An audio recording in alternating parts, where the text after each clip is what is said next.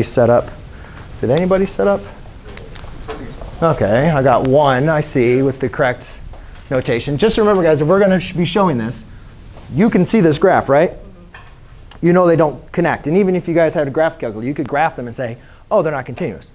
However, if we're trying to communicate to somebody that this is non-continuous, we want to make sure that we can say, well, if this is going to be if this is not continuous, or if we want to, evaluate, I should probably say, evaluate the limit of f of x. And actually, I forgot to write that up there. We need to make sure that the limit as x approaches 2 from the left of f of x has to equal the limit as x approaches 2 from the right of f of x. Sorry, I forgot to add in the limit portion of this. So if we're going to evaluate the limit, we know that the left and the right-hand limit have to be exactly the same, right? So now, to evaluate the limit, though, these are both 2 continuous functions. So we know as long as they meet, we're good. Now, to evaluate, since these are 2 continuous functions, we can just apply direct substitution. We can just plug in the value and figure out what the y value is, or the height, right? Does that make sense?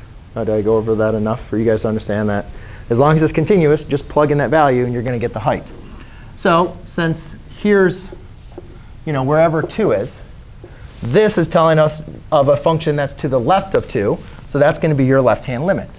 So by plugging in 2, we'd have 3 minus 2 has to equal the right-hand limit, which is all x values that are greater than 2, which is going to be 2 over 2 plus 1. And what we see is 3 minus 2 is 1, has to equal 1 plus 1 is 2.